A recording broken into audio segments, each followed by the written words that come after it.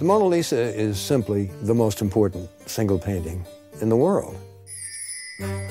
You have more than 8 million visitors per year in the Louvre, and more than half of them are there only to see the Mona Lisa.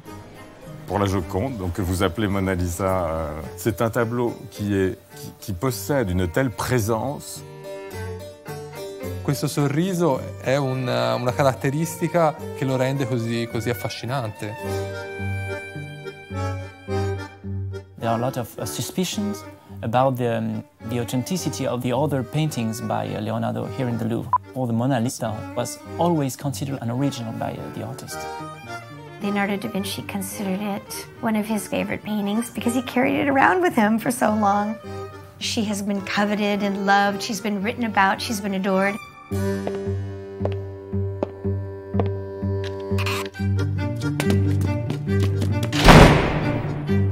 She had been taken, she'd been kidnapped. This was the greatest art heist in modern times. This painting had an iconic value, but it was the very fact of the theft that transformed it into the equivalent of a kind of global celebrity. Paris newspapers reported the theft under the headline of unimaginable. This was huge, huge news all over the world. The police were virtually clueless how this had occurred. What audacious criminal, what maniac collector, what insane lover has committed this abduction? It's somebody who's got some screws loose in their head. This masterpiece had been taken by an obscure individual. Non mi è mai tornato questa faccenda qui. Come mai ha fatto questo? And it's amazing to think that for 2 full years more, it was gone. For 2 years, it was really gone.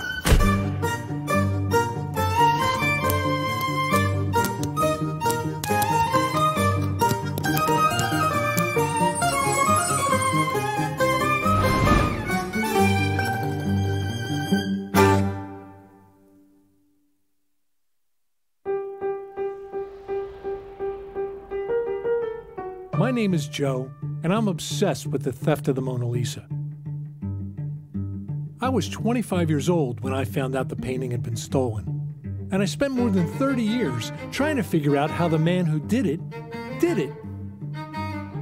It all started when I opened this book and read this sentence.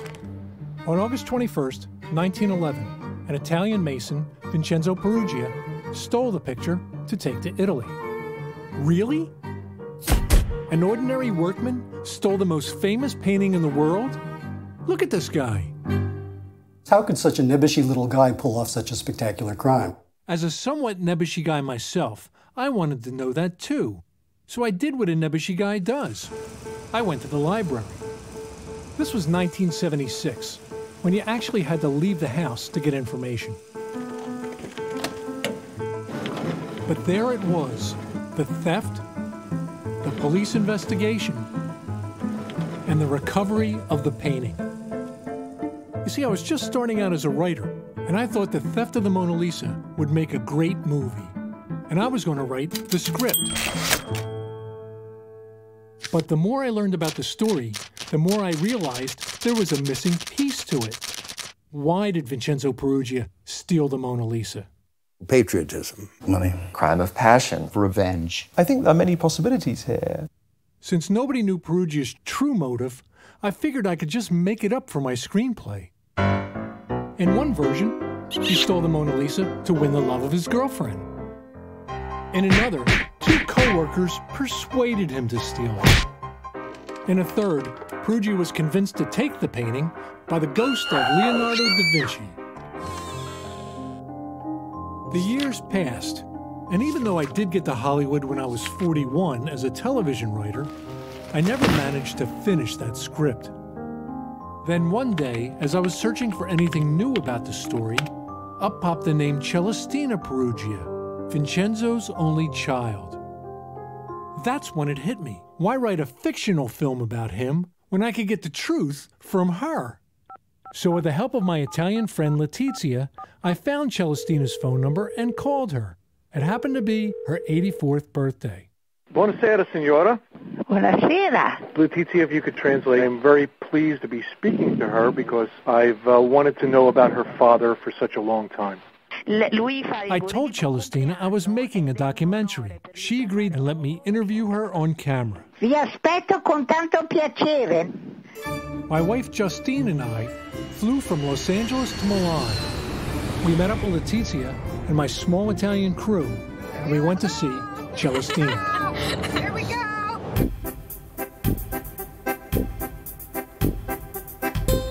Perugia's daughter lives in northern Italy, close to the Swiss border, in a town called Dumenza. It's where both she and her father Vincenzo were born. In the main piazza, we were met by Celestina's daughter, Graziella. Oh, tanti. Molto. Veri. Questa è la casa. Buonasera. Signora. So this was Celestina Perugia. She didn't seem like the daughter of a criminal. She looked and acted like the little Italian grandmother I always wanted. Sì. Vedete che ho Gioconda dappertutto.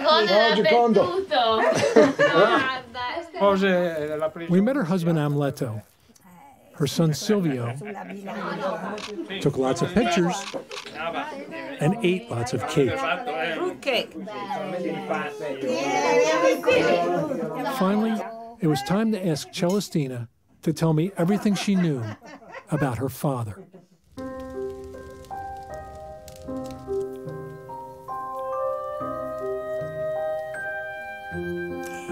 Mi chiamo Celestina Perugia, ho 84 anni, sono la figlia del ladro della Gioconda e siamo sulla via del tramonto.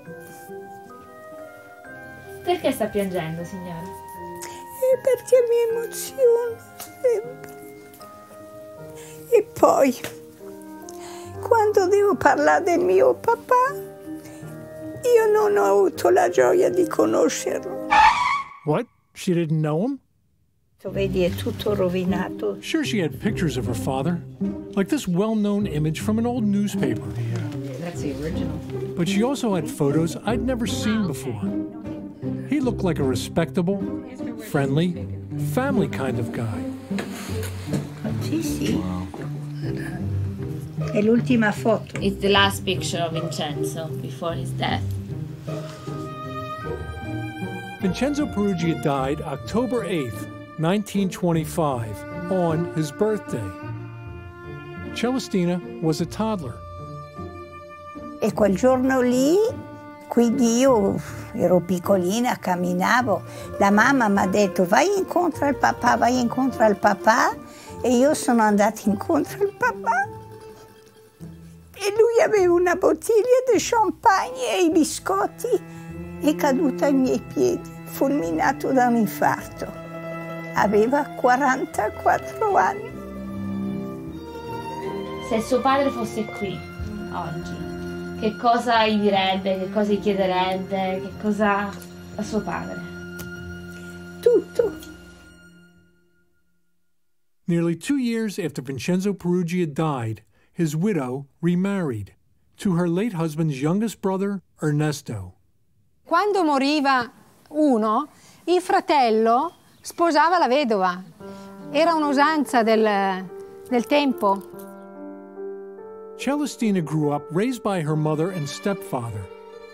But no one ever told her that her real father, Vincenzo, stole the Mona Lisa. I miei genitori non mi hanno mai detto niente, mai. It's easy to understand. Perugia didn't come from a family of criminals. Lato furto, ed era un disonore per la famiglia, che non volevano più sentirne parlare. At 18, Celestina began working at the city hall. Her co-workers would kiddingly call her Giocondina, Little Mona Lisa. Lei non ha mai chiesto il motivo? No. When she was about to turn 20, she was finally told the truth about her father by her future husband's aunt. Ella comincia a dirmi lontan via che il papà aveva fatto quella cosa lì e per me è stato un shock perché non me l'aspettavo. As I wandered around Demenza, I noticed there wasn't a Perugia t-shirt or Mona Lisa refrigerator magnet for sale anywhere. In fact, there was no sign the man had ever lived here. No Via Perugia, no Piazza Perugia, not even a Pizzeria Perugia. In the town hall, there was a mural commemorating the Mona Lisa's return to Italy.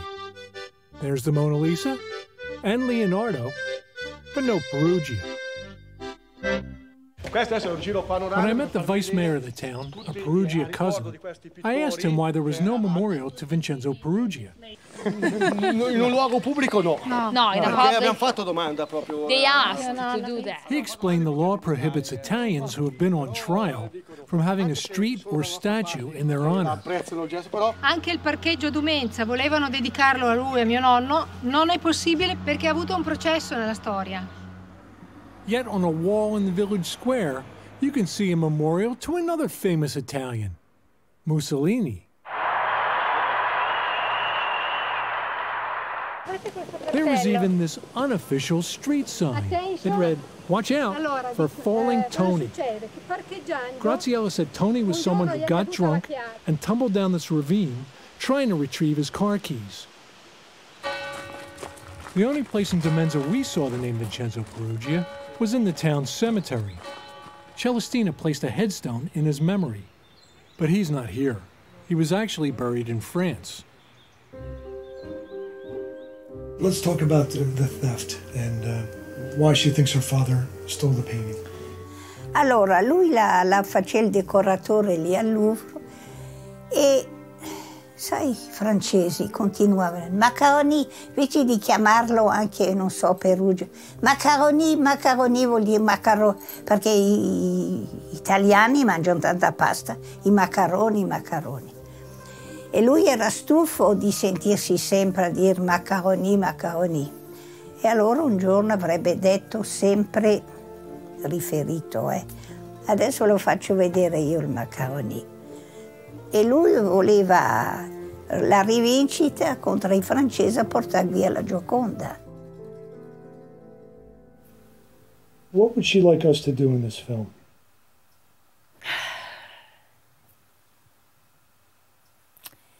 Ecco, di far credere proprio che assolutamente lui non l'abbia fatto per i soldi, che io penso nel mio intimo che facendo un gesto di quello, riportandolo in Italia.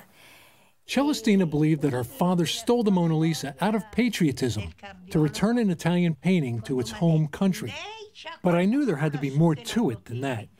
I think the Signora wants to know the truth as much as we want to know the truth.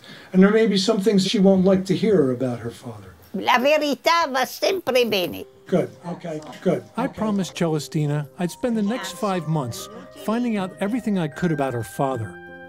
And then I'd come back to see her. Almeno prima da morire saprò bene la verità. That's all she wants. The truth. The truth. Yeah.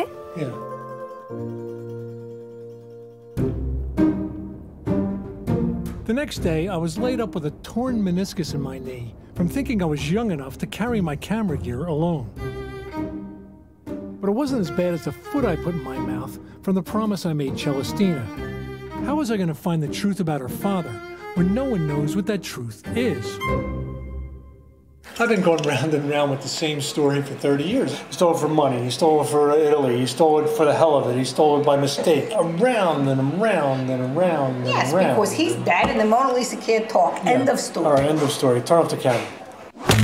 Justine was right. Perugia's dead and the painting can't talk. Shh. I had to do some real detective work. Luckily, I knew a real detective. Something happened in 1911, and there's no physical evidence anymore, and the people who were there are dead. Are there any writings anywhere? There are. These are some of the magazines and newspapers from back then that talk about the theft. But they're full of contradictions and inaccuracies, not good for telling the true story.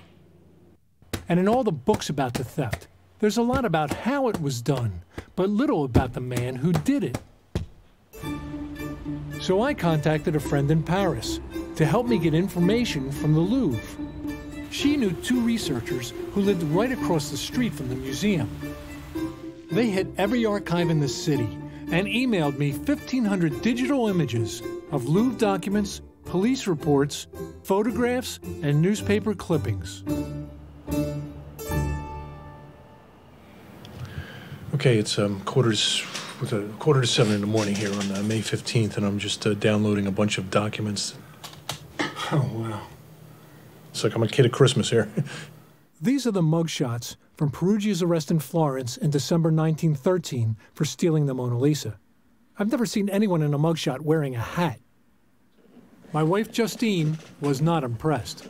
I can't deal with all of this. It's too much information. And it's too early, and I'm in my underwear. Now that I had this steady stream of source material, I had to figure out what it all said. I tried doing that by typing sentences word for word into Google Translate. The audacious thief of the Mona Lisa is one of those foreigners who fell in Paris at certain times of the year. What? Well, that didn't work, but these people rescued me. My volunteer translators. They read the Italian and French documents in English. Over the next several months, these translations helped me piece together the real story of Perugia. I started at the scene of the crime.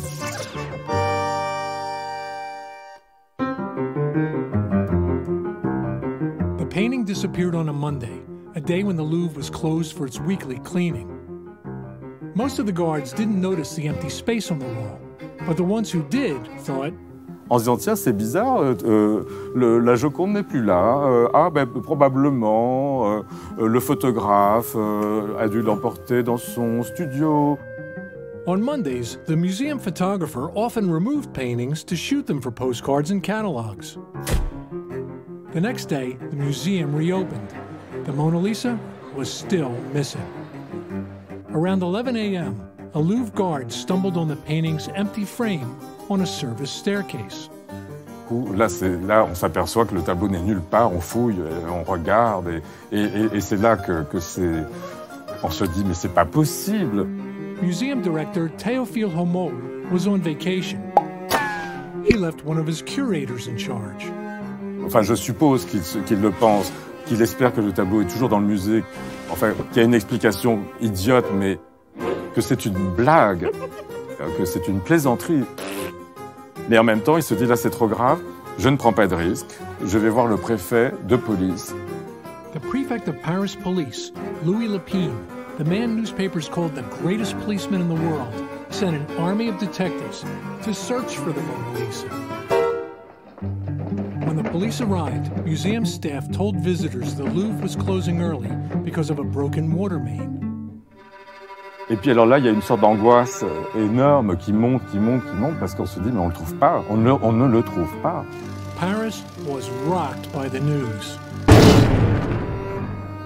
Paris was the capital of the world of Western art. And so the theft of the Mona Lisa from essentially a fortress in the center of the city, a lot of people were shocked and saddened. Crowds showed up outside of the museum, laid flowers at the gate as though someone had passed away. And everyone was thinking the same thing. Who is the plunker who has done this? Is it one of the staff? Is it one of the guards? Reports of suspects came from all over Europe. Cops in Paris were alerted that the two men carrying two framed canvases were on a boat heading for New York. Special agents of the Secret Service, customs officials, were alerted on various elements that turned out to be nonsense. Police distributed 6,500 flyers with a picture of the Mona Lisa, so people would know it if they saw it. Mona Lisa in 1911 is not the Mona Lisa now. The Mona Lisa now is a global icon. Even the venerable Washington Post got it wrong. They published this picture as the Mona Lisa. Paris newspapers began offering a reward of 40,000 francs, no questions asked. And what this meant was essentially anyone could write a letter to their newspaper editor blaming their neighbors or their rivals at work. They wrote letters by thousands. It was quite a mess. But as the weeks and months passed, the theft was forgotten. Bigger and more important headlines took the public's attention away from the search for the missing masterpiece. Then nearly 2.5 years after the theft, in Florence, Italy, the Mona Lisa suddenly reappeared. It was turned in by the man who stole it. Perugia was taking the Mona Lisa home. He expected bands, he expected medals. What he got instead were handcuffs.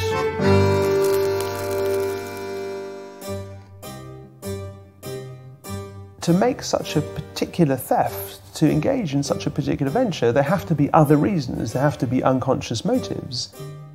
Luckily, I found the key to Perugia's unconscious, his psychiatric evaluation. After his arrest, his lawyers wanted a psychiatrist's opinion to help build his defense. And the man to do that was Dr. Paolo Amaldi. Paolo Amaldi was a very well-known psychiatrist. He was director of the mental hospital Florence, which was an incredibly prestigious job. Amaldi's report details the extensive mental examination he gave Perugia, and Dr. Amaldi arrived at a surprising diagnosis. Although Perugia didn't seem very emotional, he seemed to be, for the most part, a good worker and sincere, but he did in the end find him to be mentally deficient. Mentally deficient? To find out what Amaldi was thinking about what Perugia was thinking, I tracked down Dr. Amaldi's grandson, Paolo Sorbi. Growing up, Sorbi heard stories about Perugia from his grandfather. He and his wife Sabina are college professors and have studied the Perugia case. Che non era un criminale, sei d'accordo?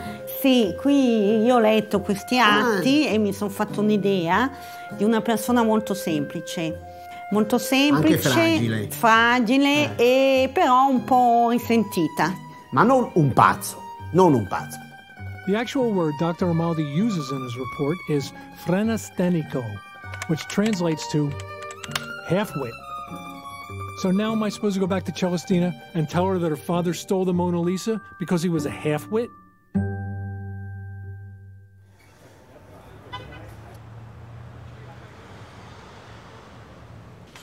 This is my friend Nando De Stefano, owner of an LA pizza shop. Nando translated Amaldi's psychiatric report in between customers. Vincenzo Perugia is the first of other 3 brothers and a sister. All of them are still living and mentally sane. Being the oldest son, Perugia left his home in Dumenza to strike out on his own at a very early age.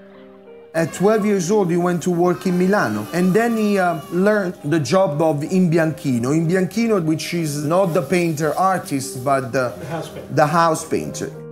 Perugia worked in Milan for 6 years.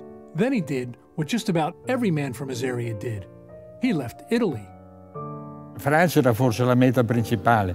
Qui nella Val Dumentina, ma anche nei paesi qui vicino Luino, era la situazione che esisteva da secoli, la povertà relativa dell'economia della zona. Questi paesi erano tutti paesi di donne perché gli uomini erano via.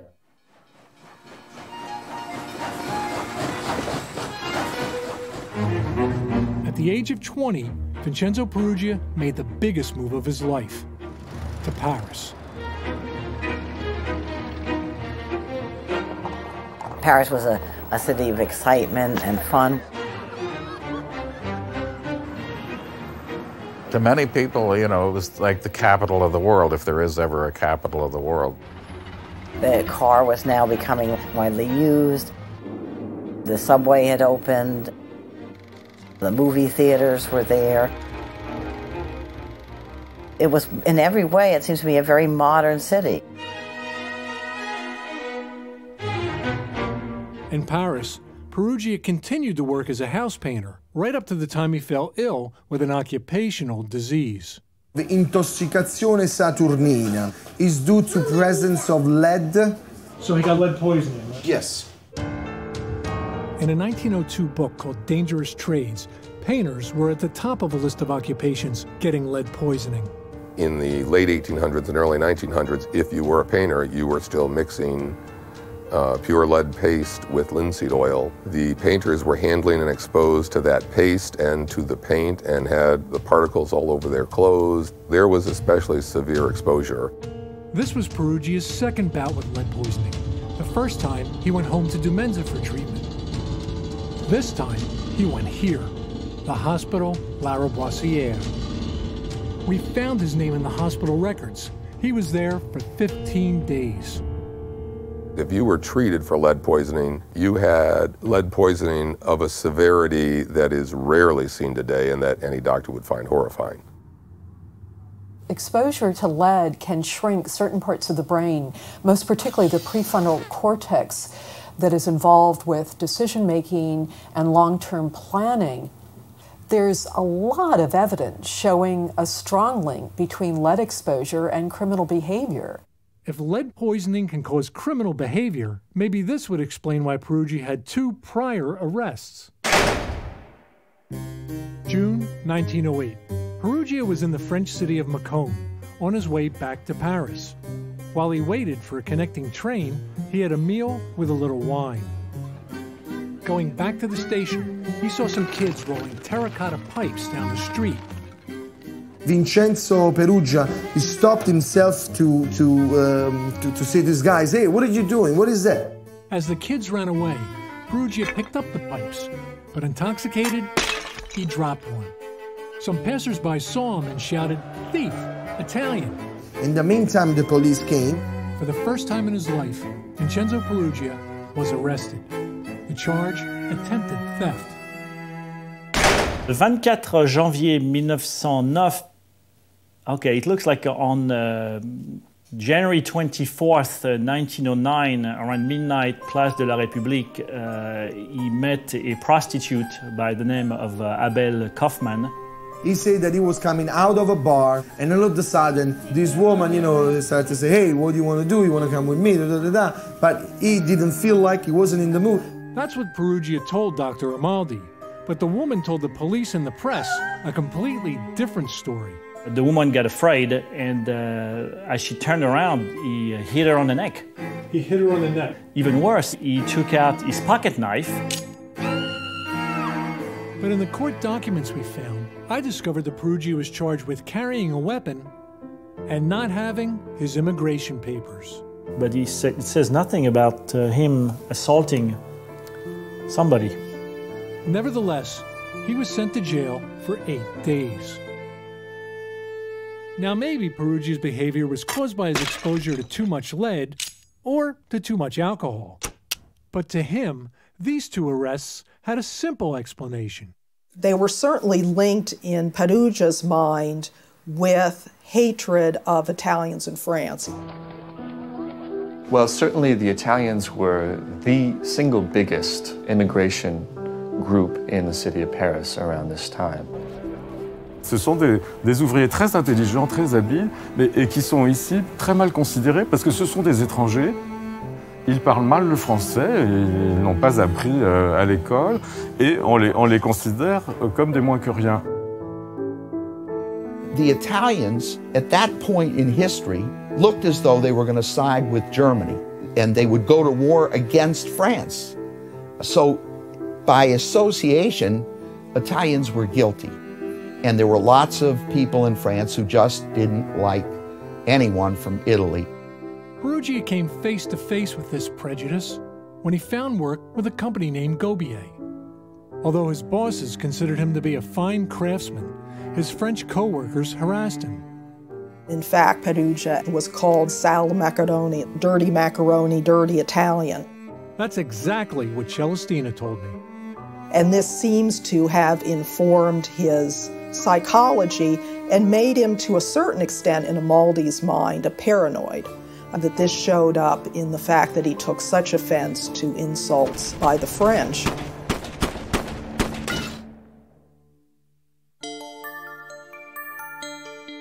I could never understand how a mentally deficient immigrant with a criminal record got a job at the Louvre.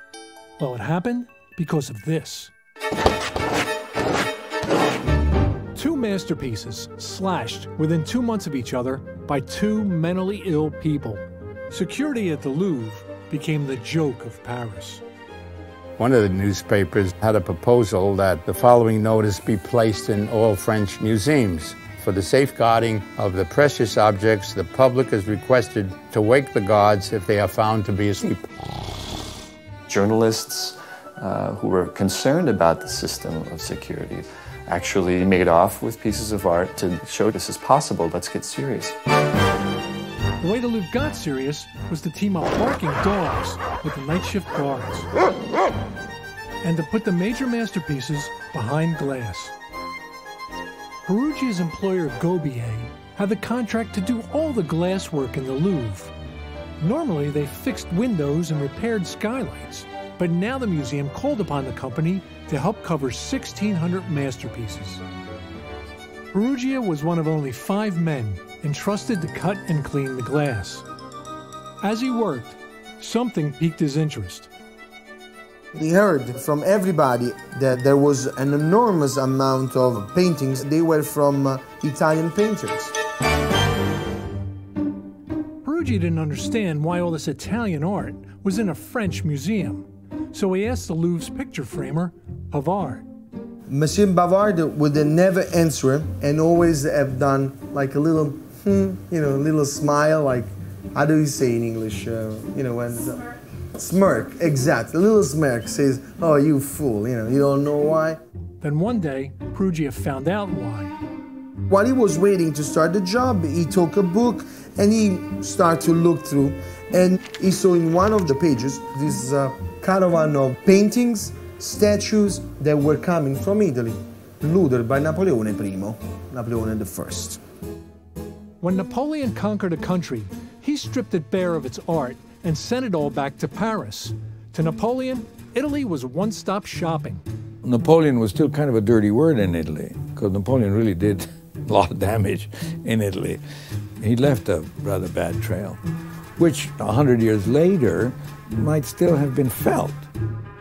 All Perugia had to do is go into the gallery where they have the Veronese masterpiece, the Feast of Cana, and he could see a gigantic Italian work of art that was stolen from a Venetian church and was never returned.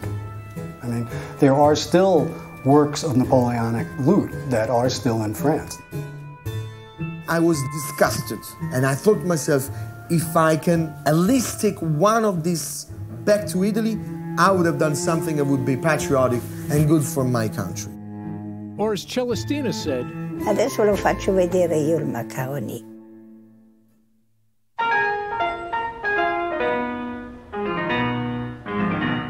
They say a criminal always returns to the scene of the crime, but in this case, it was the criminal's grandson.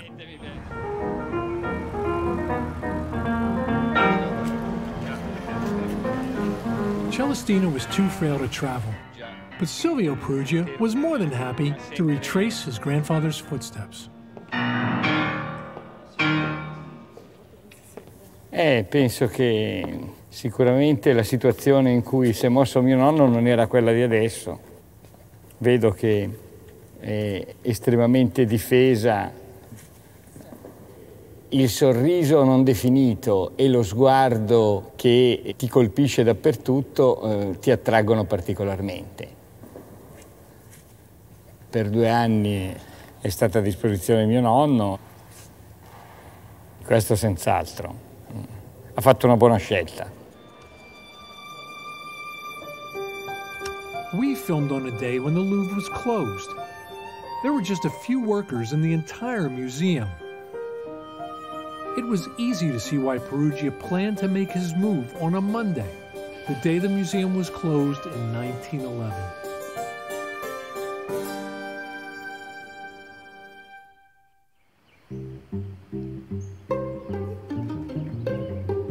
When I woke up, I say to myself, this morning, I'm gonna go this morning. At 6 a.m., Perugia got up, got dressed, and left his room in the 10th arrondissement, about 2 miles from the Louvre. Perugia had stopped doing glasswork at the museum 8 months earlier. He had left Gobier and returned to house painting. I arrived at the Louvre around 5 after 7. I was wearing my white worker's blouse. I entered without nobody seeing me into the museum. Questo è il percorso che ha fatto mio nonno quando entrò da questa porta e salì per arrivare poi al Salon Carré. What rooms have you crossed to arrive at the Salon Carré? Perugia. I've crossed the first floor room that leads to the grand stairs. I climbed the stairs. Then I arrived in the Salon Carré. I saw there was nobody. On a typical day in 1911, there were 166 guards. On Mondays, 12 in the whole museum. So Perugia was alone with the Mona Lisa. I wasn't sure that I wanted to take La Gioconda. There was Tiziano, Raffaello, il Correggio, il Giorgione. But I made my choice at the moment. Ruba la Gioconda semplicemente perché è più piccola di altri quadri più grandi. Esattamente. La Gioconda era al Salon Carré, era esattamente in questa posizione. Back then, she was just another painting on the wall, not behind any protective barrier, just simply hung on 4 metal hooks. Da lì è stata staccata da mio nonno, che poi l'ha portata in questa direzione. I took it without making any noise, and I walked slowly on the wooden floor. Essere uscito dal Salon Carré con il quadro, mio nonno è venuto in questa posizione. Perugia knew he had to remove the Mona Lisa from her frame. A nearby service staircase was where he planned to do it. Gobier's men used this staircase to access the glass roof above that part of the museum. But on that Monday, they were repairing the roof on the other side of the Louvre. I came down the small stairs, leaving the picture on the landing. He hid it behind some student copies that were left there. I went to the end of the stairs to see if I could get out. Perugia knew he could use the door at the bottom of the service staircase to exit the museum. He'd get out even faster than he got in. But I found that door was locked. And with a screwdriver that I had brought with me, I began to try to undo the lock. Even though I was able to take off the knob, I was not able to open the door. But then someone came down the stairs. E pensando di essere scoperto, ha immediatamente sospeso, si è seduto e ha aspettato. If this was one of Gobier's men, he could have recognized Perugia. But it wasn't. It was a plumber named Jules Sauvé. He didn't know Perugia. When Sauvé came to open with his key, he noticed that the knob was off. He asked me about it, and I said to him that I didn't know anything. The worker went out, and he locked the door again. So he was still locked in. He was still locked in? Yes. Perugia couldn't escape the way he wanted to, so he ran back up the stairs and retrieved the Mona Lisa. He stripped off the paper backing and rotated the 4 metal clips that held the painting in the frame. Like many Italian Renaissance paintings, the Mona Lisa isn't on canvas, but on wood. Removing the panel wouldn't have taken very long, according to the conservator in charge of the Mona Lisa. Aujourd'hui, pour décadrer la Joconde, il nous faut 1 minute. Hein. Perugia hid the frame behind the other canvases and took the Mona Lisa back into the museum through the same door he entered. He couldn't be seen carrying the painting, so he needed to cover her up. Here's how many people think he did it. He slipped it supposedly under his smock. But I doubt that. My daughter Julie is 5'3", roughly the same height as Perugia. And this is what it looks like to try to put the Mona Lisa under a smock. Instead, here's what Perugia did. Took off his smock, wrapped it around the painting, tucked it under his arm, and walked out of the museum the same way he came in. I felt very calm and very happy to do what I was doing and to be able to bring at least one of these beautiful paintings back to Italy, to my country. I got out of the Louvre around 7:30 in the morning. Coming out of the Louvre, I remembered that I had the doorknob in my pocket. I threw it in the ditch between the fence and the wall of the Louvre. I saw a bus pass by and I got on it. I immediately got off because I realized that bus was not going to take me home. Then I jumped into a horse-driven cab. I asked the driver to take me directly to my house.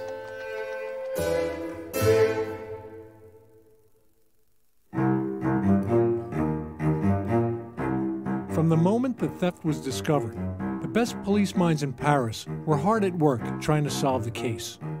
You walk into an investigation, and as a detective, you have no clue who did this crime. Okay, you have no idea. It could be anyone in the world.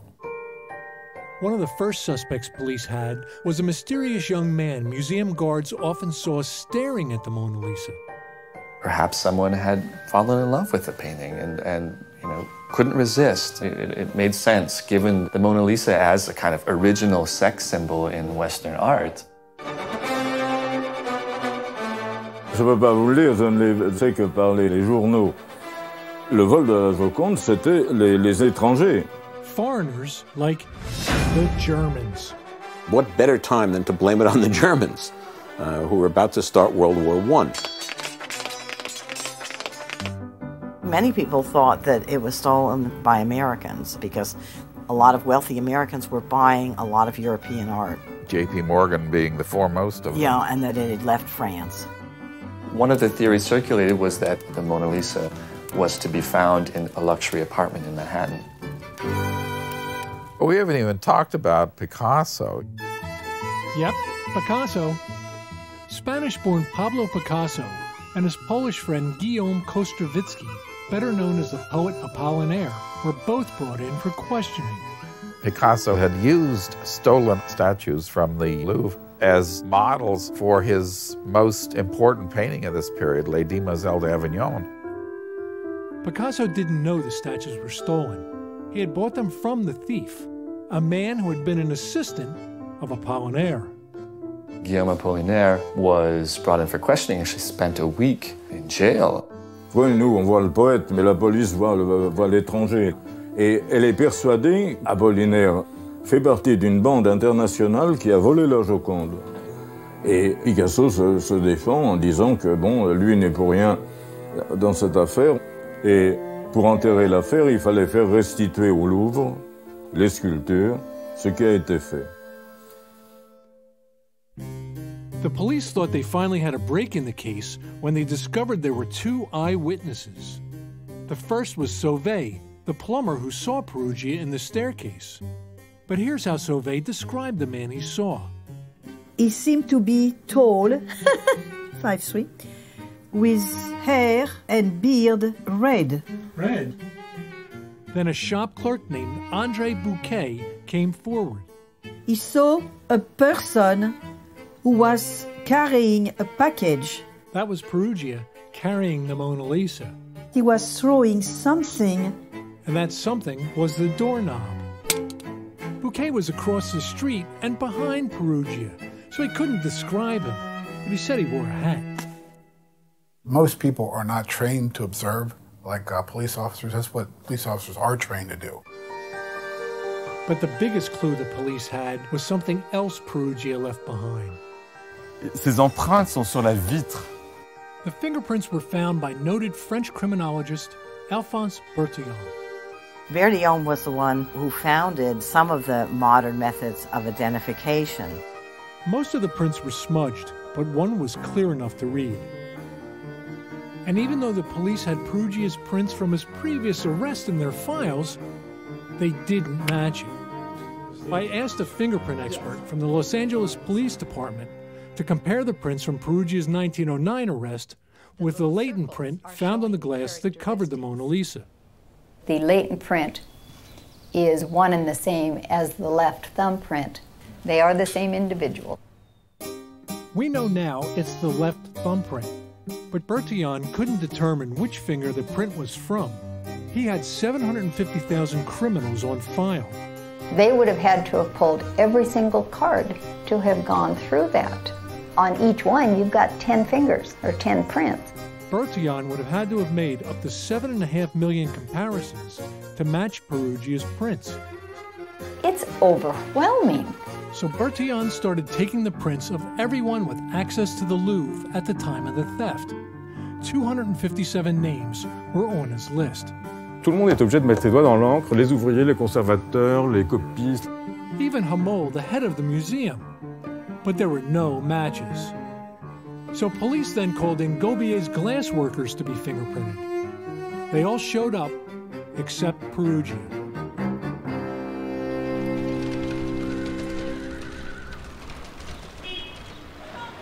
This was Perugia's neighborhood in Paris.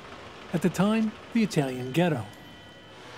He rented a tiny room at 5 Rue de l'Hôpital Saint-Louis. Ora andiamo lì a vedere dove era questo numero 5. There we go. Number 5, the address for the entire block of flats. Which room was Perugia's? I'd have to ring doorbells all afternoon. Bonjour. But then, this woman told us she lived in Perugia's apartment and that we could see it in a little while. Could we really be this lucky? But as we were waiting, part of a window fell from an upper story, just missing us. Maybe it's the ghost of Vincenzo. Bonjour. I took that as a message from Perugia. We were in the right place. Come in. More than 20 years ago, several rooms were combined into one 2-story apartment. This is the official police photo of Perugia's room. Were we really in the place he hid the Mona Lisa for nearly 2.5 years? Sure looked like it. But where did he keep the painting? In un primo momento lo teneva sul tavolo di camera. Sul tavolo di camera. E quando mangiava lo riponeva in una legnaia. Ma non perché è un pazzo. So was the painting on the table when Perugia got a surprise visit from Inspector Brunet of the Sûreté, the French FBI? That's what Celestina thinks. Allora lui è andato lì dal mio povero papà, cercano di qua, cercano di là, tutto dappertutto. Ha fatto il verbale, che la Gioconda non c'è, firmato dal prefetto, sulla Gioconda. Funny, but false. So is this it? In the Paris archives, my researcher Stéphane found a new cache of documents. Inside of it, there's almost everything that's about the case. All right. One of the items was the actual police drawing of Perugia's 9x16 room. And I saw there was originally a closet next to the room. In fact, you could see into the closet from a window over his bed. And this is where Perugia said he hid the painting. The painting was where I kept my wood for the fireplace. So why didn't Brunet find the Mona Lisa? Because he didn't bother to look. When the policeman came into my room, I was dining. I was having dinner. The policeman, he interrogated me, and I gave all the answer, and then he went away. That's it. Brunet could have solved the case right then and there. He knew about Perugia's 2 arrests for attempted robbery and carrying a weapon, but he wasn't interested enough to take Perugia's fingerprints. So the French police were never able to connect the dots. They couldn't imagine that it could have been stolen by a humble house painter. They were looking for someone different because of their fantasies about the kind of person that would steal the painting, and that got in the way of proper police work. The police were following investigative techniques that can be found in a handbook that was popular at the time. It says there were 2 kinds of criminals: upper class, who plan their crimes and are non-violent, and lower class, who use weapons and are violent and brutal. The chief of the Sûreté called these lower-class criminals crapulot. Police believed the Mona Lisa was stolen by an upper-class criminal. It couldn't have been Perugia. He was crapulot.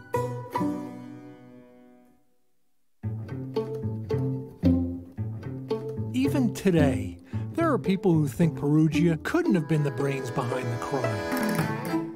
That's why you'll see this name popping up as the man they think was the true mastermind of the theft. He was the Marquis de Valfierno.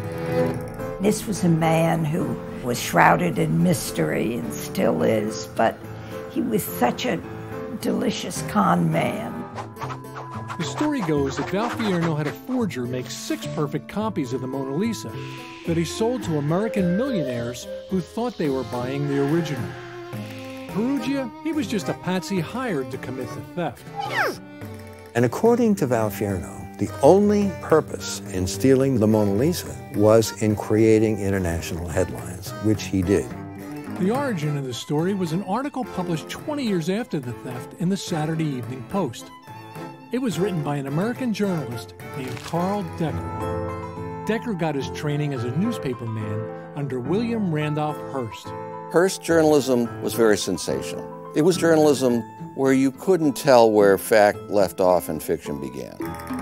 We spent months researching Decker to see if his Valfierno article was fact or fiction. And what I found is where Decker may have gotten his story. I think he lifted it from accounts of other criminals of the day, like a con man who sold bogus art to American millionaires, and a big-time crook who was suspected of trying to sell a forgery of the Mona Lisa. Sound familiar? And Decker didn't even bother to check the facts he used about the masterpiece. He said the painting and its frame weighed nearly 220 pounds. Non, le tableau de la Joconde, c'est un tableau en fait très léger. J'ai déjà pris dans mes mains, avec le cadre comme sans le cadre, et très facile à prendre. Hein.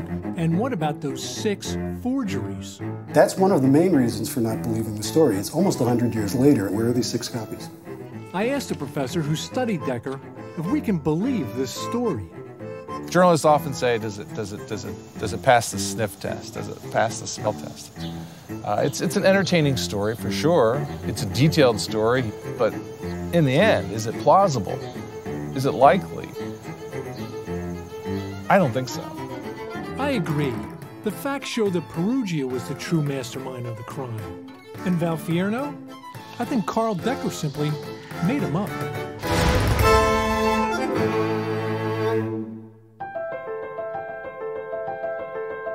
I kept on working, not thinking about going back to Italy anytime soon and hand over the painting, because I wanted to let some time go by and have the memory of the theft fade.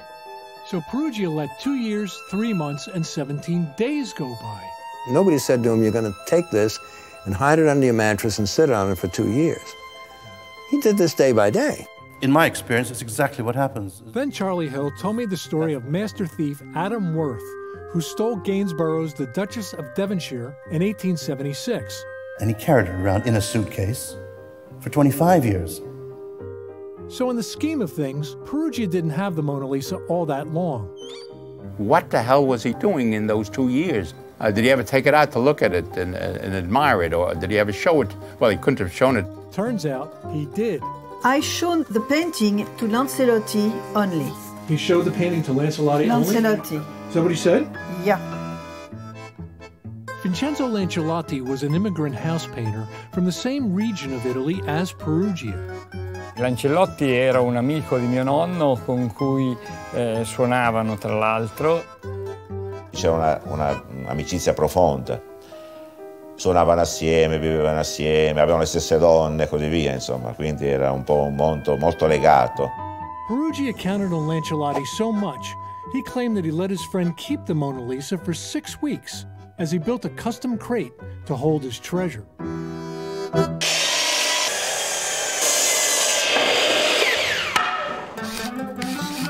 My son Justin and I built a crate that matched the description of the one Perugia built. It was a lot bigger than I thought it would be. A crate this big and a room as small as his? It's no surprise that somebody saw it, namely Perugia's girlfriend.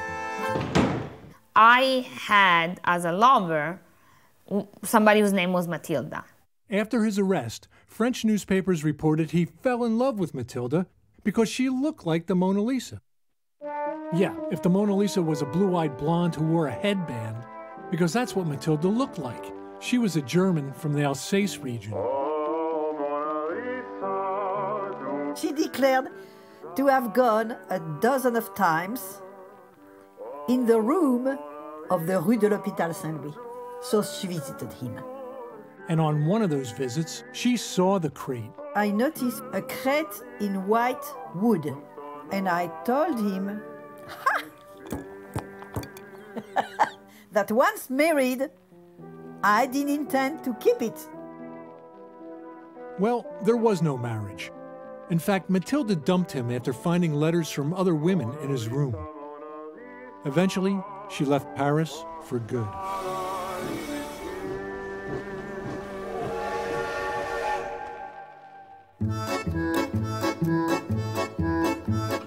This is Cairo, Italy.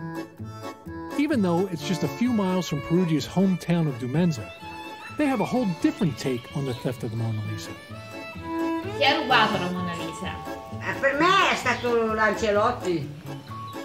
Dicevo quando era vivo, perché io l'ho conosciuto quell'uomo lì. E quindi Vincenzo Perugia, cosa sa di Vincenzo Perugia? Io non lo so, Perugia avranno lavorato insieme, lo so io adesso, questa roba lì non posso dire. Adesso mi bruciano anche le patate. Grazie signora, arrivederci. Yep, the folks in Cairo give Perugia's close friend, Vincenzo Lancelotti, credit for the crime. Graziano Ballinari is a restaurant owner and local historian. He's as passionate about Lancelotti as he is about his meat sauce. Questo è il vero ladro. Era un decoratore fantastico. Il mondo pensa che il Vincenzo Perugia sia il... Sì, no, tutto il mondo. Infatti... I Lancelotti non sono quasi mai, insomma, non sono mai... non sono mai sempre, sono stato io il primo.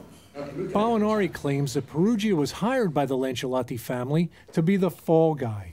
Chiamano il Perugia e le dicono: ti diamo 10.000 franchi francesi e vai a vendere la Gioconda e ti fai arrestare, dici che sei il ladro.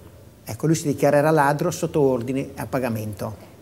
And Ballinari is no fan of Celestina. Dall'altra parte la signora Celestina Perugia, che si è creata la storia, perché ne aveva 2 anni. No. Sì, no, frottoli, tutti, bugie. I think is a commercial situation. Per creare una fonte di turismo, il ristorante, cavalcare la storia della Gioconda, eccetera, perché sennò... Ballinari has been promoting his version for years. Qui quando l'ho detto in televisione sono tutti i giornali, mi hanno fatto le copertine di mezzo mondo, ma anche Stern. E qui c'è l'intervista, poi che la Celestina qui si ritira un po'. I thought Ballinari's story was about as strange as the collection of antique underwear in the bathroom of his restaurant. They look washed. Then I met Marco Monaco. He's a Lancelotti relative. And he took us to the place where Lancelotti supposedly hid the Mona Lisa after he stole it. In un sottofondo di una valigia l'ha portata a Cairo, nella casa del papà, cioè nell'osteria del papà. Sì, questo era l'ingresso all'osteria. L'ha messa sul tavolo e l'ha coperta ancora con questa tela cerata ed è rimasta lì per quasi 2 anni. What? Another table? Marco took us to see it. Questo è il tavolo, se vuole togliere le The top doesn't look 100 years old, but underneath, it shows its age. Then he demonstrated how the Mona Lisa was placed with cardboard around it to make a flat surface. And they kept it on a table. I told the Lancelotti story to our friends at the Louvre. Oh non, je peux pas y croire ça. The museum's senior scientist gave me an idea. You can test with another painting. So I did, at Thanksgiving, and I didn't tell any of my guests. At the end of the meal, I revealed my little experiment. Are you kidding me? Look at that. Was that amazing? I love the idea that the Mona Lisa was concealed on a table in an osteria for 2 years. I don't think it happened. And Vincenzo Lancelotti is the real thief? All the evidence is against it. I told Graziano Ballinari that Perugia's fingerprints were found on the glass covering the Mona Lisa. Who says that? In the police reports. He never heard that before.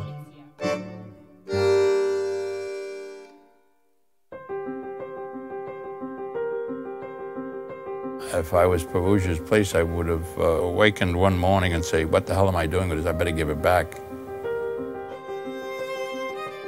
On December 7th, 1913, Perugia had a farewell dinner at his favorite cafe. Feeling generous, he gave the waitress a 5-franc tip. He's got this painting. He knows if he gets caught with it, he's going to go to jail. It's going to be a bad time for him, and he needs to get rid of it. He let his friends and relatives know that he'd be leaving for Italy the next day.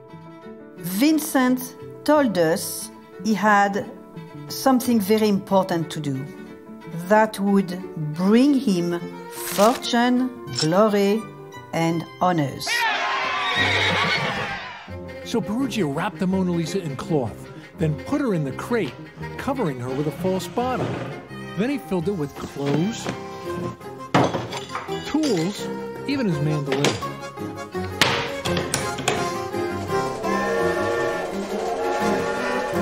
At the border, the box was opened, but no one saw that it contained the painting.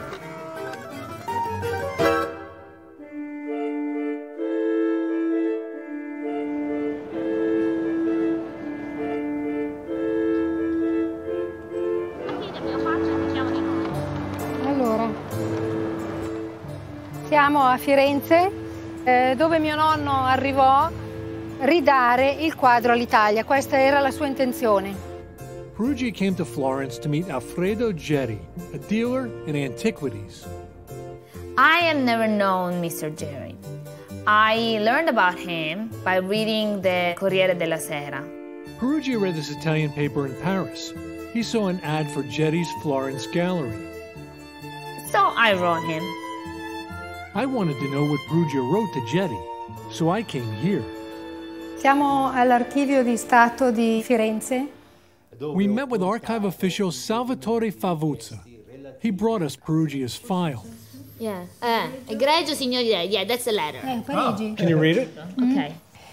Scrive: Egregio signor Geri, abbiamo l'onore di portare a vostra conoscenza alla vendita del capolavoro vinciano, la Gioconda. Wow, right off the bat, he's talking about selling the Mona Lisa. Then on the next page, he unfurls the Italian flag. Vi saremo molto grati se questo tesoro d'arte ritornasse in patria. He signs the letter, Monsieur Leonard V., as in Leonardo da Vinci. The day Perugia arrived in Florence, he went to Geri's shop on Via Borgo Ognissanti. E qui è il 12. So che qua, io sono la nipote della Gioconda, c'era il negozio dell'antiquario Geri. Lei mi saprebbe dire qualche cosa, qualche informazione? No, assolutamente proprio. No. Geri may be forgotten at his old place, but I found the 1914 magazine article that he wrote about his first meeting there with Perugia. At 6 o'clock precisely, Leonard came. I said to him, "Did you bring the Gioconda?" Yes, I have, but it's in my hotel. But is it the real Gioconda? You're not fooling me? I'm just gonna tell you that is authentic. How much are you asking? 500. I finish his sentence and I say, 500,000 lira. Yes. In 1913, 500,000 lira equaled $100,000, or about $2,970,000 today.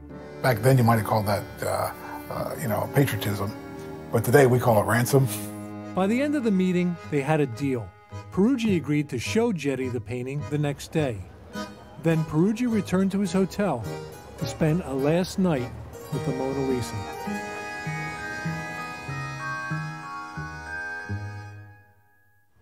In 1913, the hotel where Perugia stayed was called the Albergo Tripoli Italia. It was renamed the Hotel La Gioconda shortly after the newspapers revealed that Perugia had slept there with the painting. The owner knew a little bit about marketing. La camera in cui alloggiò il nonno era la numero 20.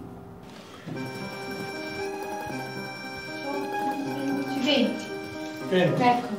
A plaque on the door said Perugia stayed in this room. Perugia spelled Perugia con una sola G, invece con 2 G. Camera piccola. Piccola, molto piccola. Sul letto in cui dormì mio nonno nel 1913 per 2 notti. E magari saranno cambiati i materassi così, però il letto è sempre quello. la Gioconda e gli teneva compagnia. Lui si era innamorato della Gioconda.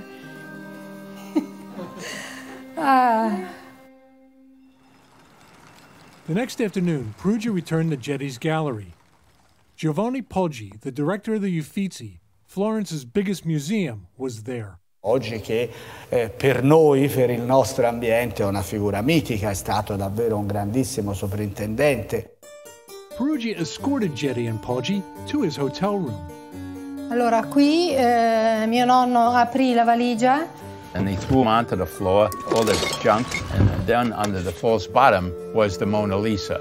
Il quale andò alla finestra in controluce per vedere bene e per controllare l'autenticità del quadro. Poggi said he wanted to take the painting back to the Uffizi for a closer examination. They examined it. There were a couple of other experts there, and they all agreed. There's no doubt about it. This is the stolen Mona Lisa. Bang, Perugia's under arrest and in shock. Nonno Vincenzo, cosa hai fatto? Perugia was moved from his hotel to his new quarters, Morate Prison. Now Morate's old cells are being converted into shops, restaurants, and apartments. But back then, people didn't go there to enjoy themselves. Penso che chi si trovasse qua probabilmente avrebbe vissuto piuttosto male. E quindi in questo momento penso mio nonno così, con una certa tristezza.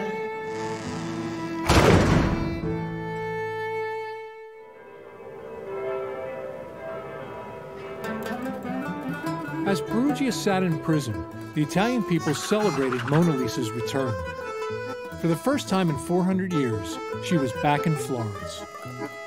I'm not inclined to glorify people who steal the Mona Lisa, but Perugia did end up as a hero to many Italians. And it was Mona Lisa fever. Peddlers were selling all sorts of Mona Lisa knickknacks by the boxload. And there were Mona Lisa advertisements, there were Mona Lisa hairdos, there was Mona Lisa clothing. People left love letters for Mona Lisa. In questo momento siamo nella sala 28 della Galleria degli Uffizi, che è poi però l'ambiente dove appunto fu sistemata la Gioconda di Leonardo. 30,000 people passed through the gallery in just 4 hours to glimpse her for just a few seconds. The ones who couldn't get in, right. After her week in Florence, the Mona Lisa traveled to Rome and was officially handed over to the French ambassador.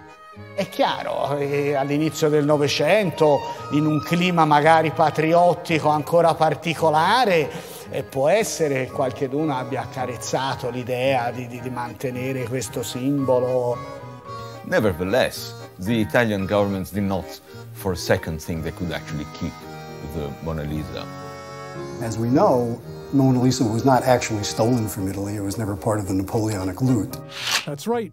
Napoleon didn't steal the Mona Lisa. The Mona Lisa very legitimately belonged in France. It had been bought by Francois I from Leonardo.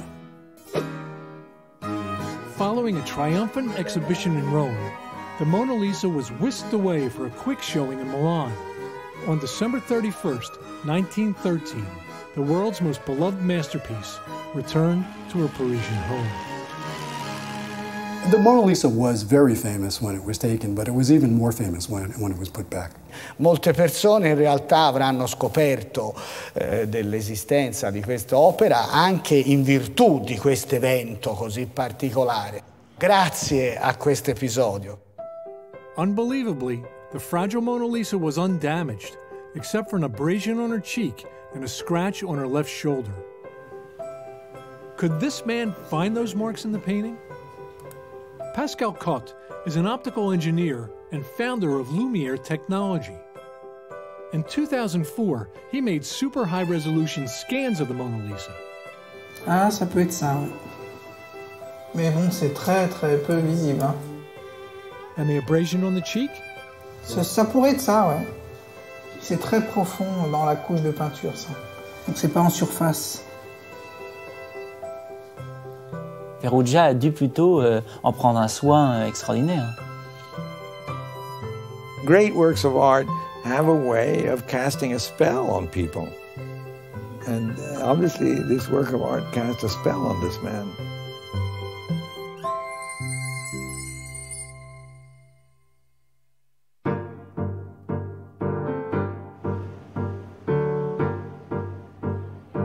Vincenzo Perugia's trial began in Florence on June 4th, 1914. Molti italiani hanno difeso lui come campione dell'Italia contro la Francia e quindi si è trovato a essere non più un ladro ma un ladro patriota. The prosecution thought they had an open and shut case against Perugia. They were simply trying to argue that he was rational, he was in his right mind, he just wanted to steal the painting and sell it and make money, and therefore he's guilty. The only thing I had in mind was to give a gift to Italy, and I didn't intend to make any money of it. But the antique dealer Getty testified that Perugia wanted 500,000 lira. And then the prosecutor brought up Perugia's trip to London the previous summer. Perugia admitted that while there, he went to see the art dealer Henry J. Duveen. I found this 1935 book written by a Duveen nephew. He said that his Uncle Henry met a seedy-looking foreigner who was trying to sell him the Mona Lisa. Who? Me? To offer La Gioconda to the English? Who says this? It's fake, it's false, it's a lie. When it was time for the defense, Perugia's lawyers played the only card they held, Dr. Amaldi's diagnosis of mental deficiency. From Amaldi's point of view, he's only partially responsible for his crime. He didn't have full control over his actions. He was very childish and misunderstood the legal consequences of bringing the picture back into Italy, showing that he really wasn't totally mentally competent.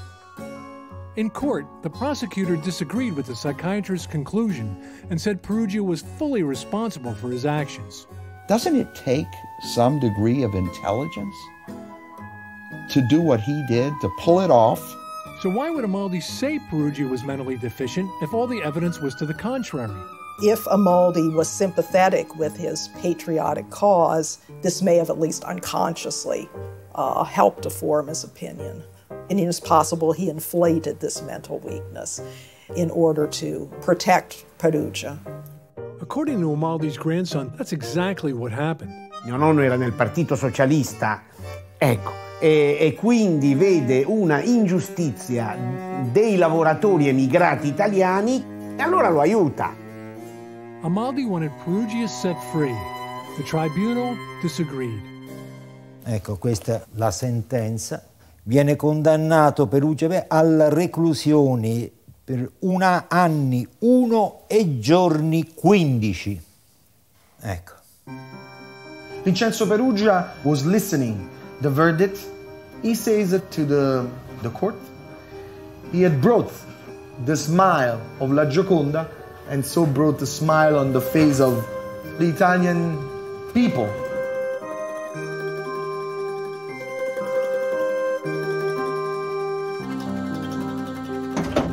I really wanted to return to Celestina with some proof that patriotism was at least part of her father's motive for stealing the Mona Lisa. And I hope to find that proof in the Florence archives. Indirizzi sequestrati a Perugia. These are the letters to his father. Oh, the letters to his father. Can we see them? The letters had been seized from his parents' home in Dumenza shortly after his arrest. È lui che scrive, è mio Vincenzo. Sì. Caro padre, sono poi tanto a ringraziarvi di avermi mandato dei salami. Okay, some of the letters weren't very helpful. But in the ones written after the theft, we discovered an important clue. Che se resto lontano da voi c'è un motivo e questo è il mio segreto. Ecco. Here in his own words was the secret to what Perugia was thinking. Ma farò la mia fortuna e che questo arriverà in un colpo. Per il bene vostro e della fortuna di noi tutti. E il giorno verrà. And the day will come. E il giorno verrà. The day will come. E il giorno verrà. Pazzesco. Finally, we found a postcard Perugia wrote to a friend in Dumenza just hours after he handed the Mona Lisa over to the Uffizi. He's already spent the money he thought he was getting on a dream vacation. Vado forse a Napoli, Salonicco o Monastero. a Monastero. Ah, mamma mia. Crociera nel leggero, rimontando nell'Adriatico fino a Venezia. Voleva fare un giro. Però. Are you surprised about your grandfather? Molto sorpresa. Should we tell your mother? Io penso. Lo dobbiamo dire a tua madre.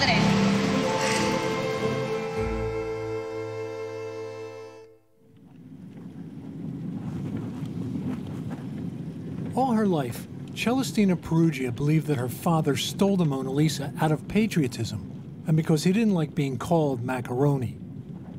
But now it was time to return to Dumenza and tell her the truth. I was concerned about how she would take the news. After all, she was 84 with a heart condition. Oh, your heart hurts. Tell Signora that we saw her father's apartment in Paris. I told her what we learned about her father's life, his lead poisoning, his work at the Louvre. And I showed her some pictures I thought she'd enjoy. See? Ah! Like his room in Paris. Bello. Silvio and the Louvre. Questa è la vera o una copia? No, la vera. Ah, la vera. But then we came to the letters. Perché voi credete che io non mi ricordo più di voi e della casa, del bel paese dove io sono nato? No, o cari genitori, no.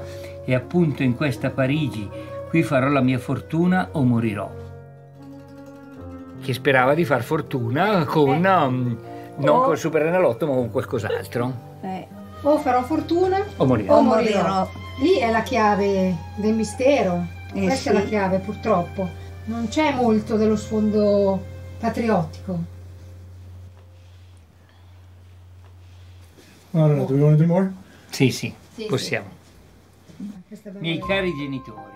As Silvio read the letters, Vincenzo's veiled promise of a fortune popped up in every one. E che abbiate a godere del premio che vostro figlio sta per realizzare per voi, che un giorno non lontano vi farò tutti contenti.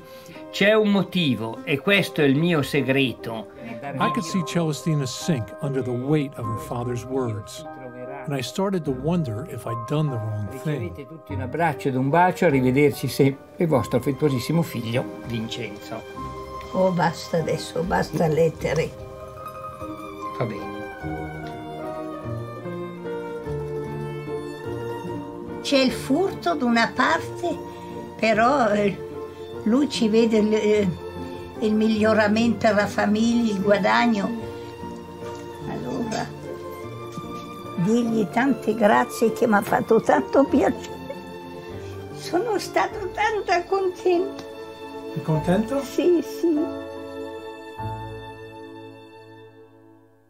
Vincenzo Perugia didn't serve his full sentence. His attorneys filed an appeal. Riduce a Vincenzo Perugia la pena della reclusione mesi 7 e giorni 8. Il Perugia sia immediatamente posto in libertà qualora non osti altra causa. Wow. They set him free. But Perugia didn't stay free for long. World War I broke out a few days after his release. He served in the Italian army, but was taken prisoner by the Austrians and held as a POW for 2 years. At the end of the war, there was no work in Italy, so he returned to Paris, this time using his actual given name. I francesi avevano detto che lui non doveva più mettere i piedi in Francia. Invece lui ha beffato i francesi ritornando col nome di Pietro, e le logico è. With him was his young wife. He couldn't resist taking her to the Louvre. Quando lui ha portato la mia mamma davanti alla Gioconda, la mia mamma si sentiva tutta tremare dentro e ci ha detto: ma non hai paura che ti riconosco? No, lui ha detto no. Ha detto alla mia mamma: marciranno le tegole dai tetti, ma il mio nome rimarrà famoso. Vincenzo Perugia lived the rest of his life in Paris, never committing another crime. He was buried in a Parisian cemetery in 1925. This was his gravesite, But after 30 years, the cemetery needed the plot, so what was left of his body was moved to the bone locker. The cemetery attendant told me I was the only person to ever ask him to see the grave of Vincenzo Peruggia. Moi, personnellement, après qu'on s'intéresse à une personne qui a volé la Joconde, j'ai un peu du mal à comprendre, quoi. Mais bon, c'était un voleur, c'est tout, quoi. C'était un voleur.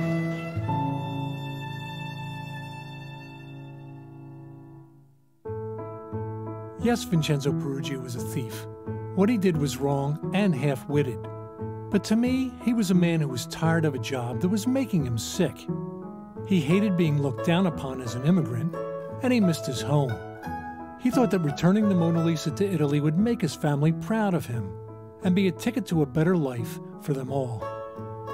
I think many people can relate to a young man's wild dreams of fortune. I know I could. In a journal that I kept while I was writing my screenplay, I found an entry from 1979. I was around the same age as Peruggia when he stole the Mona Lisa. It says, "If I write the script and sell it, I will be rich. All I want to do is pay off the house and fix it up and have some money in the bank and some left over to do some traveling." So back then, I was thinking like Peruggia. I wanted to make my fortune in one shot too. We just went about it in different ways.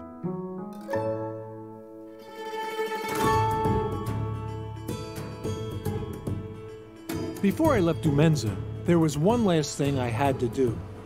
I thought that if the town could remember Mussolini and Falling Tony, why not its most infamous son? On our first visit here, we were told there couldn't be a memorial to Peruggia on public property, but we could put one on private property, like the house where Vincenzo Peruggia was born. Ciao! So here I was, finally at the end of this unimaginable journey.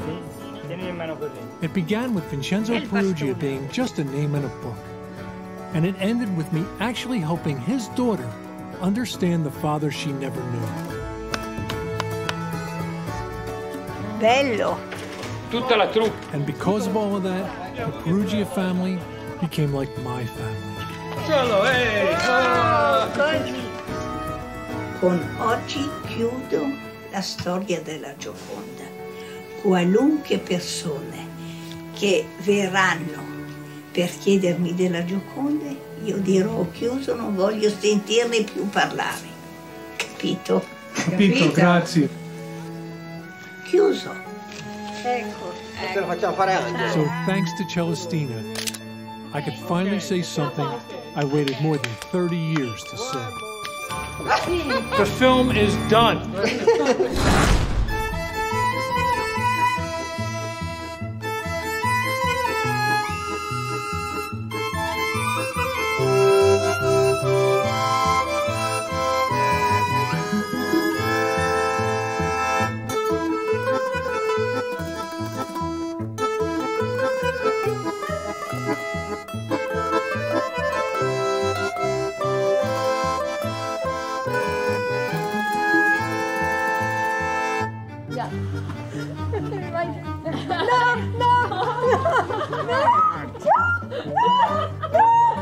It's pasta with ricotta or just Ricotta, ma ortica. Ortica is a plant that poisonous plant. Yes. Oh, poison ivy.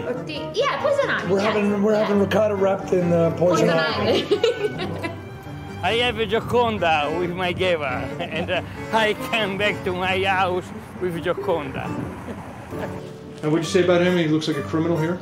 Yeah, I think he looks like a criminal. When I was a kid, I remember that whenever I seen him with the hat, I say to my father, what's he, a bad man?